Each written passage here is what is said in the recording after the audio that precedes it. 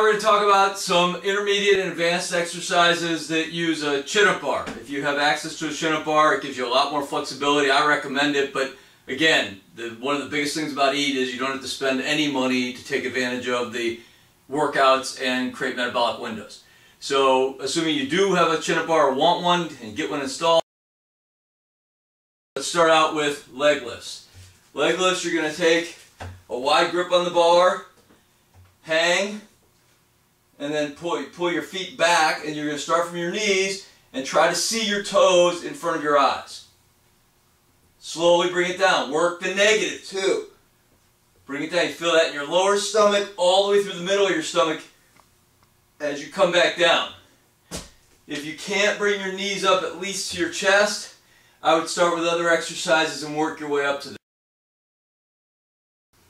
Okay, another similar exercise, but more designed to work the obliques, or windshield wipers. Windshield wipers. Again, my bar isn't high enough up that I can hang fully extended, so I have to make some modifications.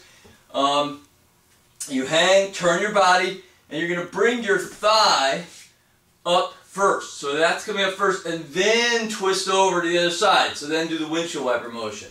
I'll show you. Up, over, down, up, over, down, up, over, down. Okay?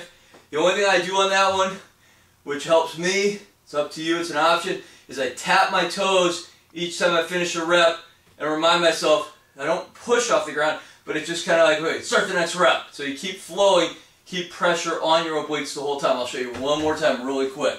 Tap, tap, tap. Okay? I count each side, I count one if I go after I do one to each side. Very challenging exercise. Give it a try, see what you think. Okay, another great chin-up bar exercise is the chin-up. Two different versions I use. One is as wide a grip as I can get, chin-up, overhand grip, chin-up. Not much explanation there except to say, just, use as much of your shoulders and back and upper body as you can. Try not to throw your knees.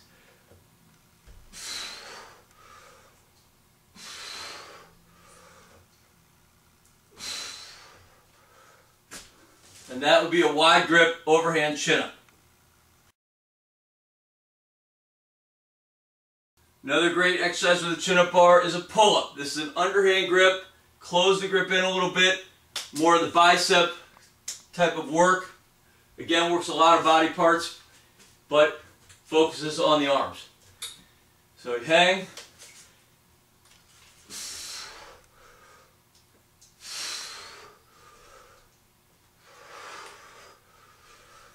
I try to go full range on every one. I try. Now, one improvement might be not to let your body hang there between each rep, but you want to come all the way back down and work that whole range of motion on both pull-ups and chin-ups. Okay, another advanced exercise for the upper body is handstand push-ups. Works a lot of different body parts. It really puts good resistance in your upper body. So I'll show you how to do those. To begin with, just go ahead and put your hands on the ground. I don't know, about a foot, foot and a half away from the wall to give yourself enough room to arch your back just a little bit. You're then going to push up and with your arms extended. Way harder if you start a headstand and push up. You want to try that, that's fine. I don't do that. But you just want to push your body up, get your balance, and then just into a push-up. I'll show you.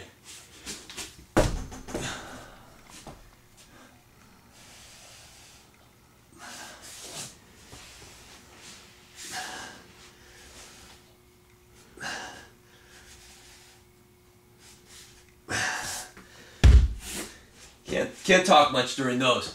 But what I do concentrate on is my core. I visualize it helping pull me up, get good midsection work in addition to all the great upper body work of a handstand push-up.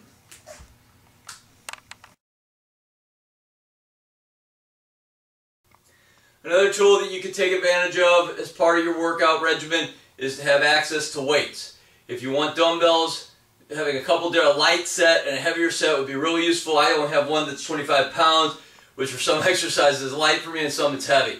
But it's something that you can consider investing in as you get to the intermediate and advanced levels in your strength circuits. A couple exercises you can use these for. First of all, lower body. Bring this chair over. And it's called step-ups. So you put your foot up here, and you literally step up, drive the knee up. Okay, concentrate on the top of your thigh, the quad, pushing you up. Try not to use the back leg at all. So you're getting the hamstring involved as well. Okay? You can then turn around, go the exact opposite direction to get both legs working.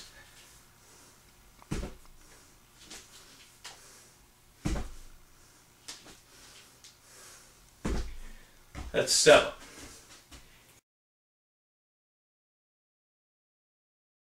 Be basically curls. Turn the weight out, curl it up, bring your elbows up to get full range of motion. If you watch on the side, you'll see good bicep work. If you stay focused and don't lean too much. Okay? That's curls.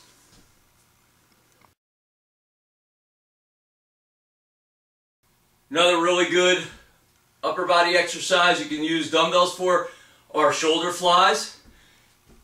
Lean over a little bit, keep your back straight and flat, weights together, bring the weights up.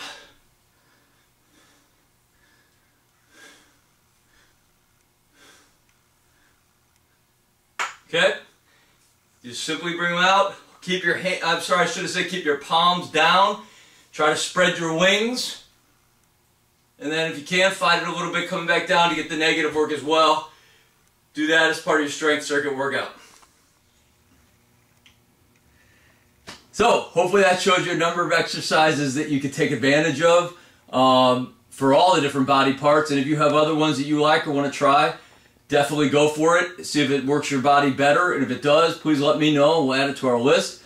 I didn't cover some of the weightlifting ones you can take advantage of. If you have the dumbbells, things like shrugs, lunges are good with weights. So there's just endless options. The main thing is to make sure you're working the muscle to fatigue, so you're breaking it down, creating the metabolic window, and giving yourself a reason to eat the protein and carbs that will let you rebuild muscle and help your metabolism go that much better and get you to your weight loss goals.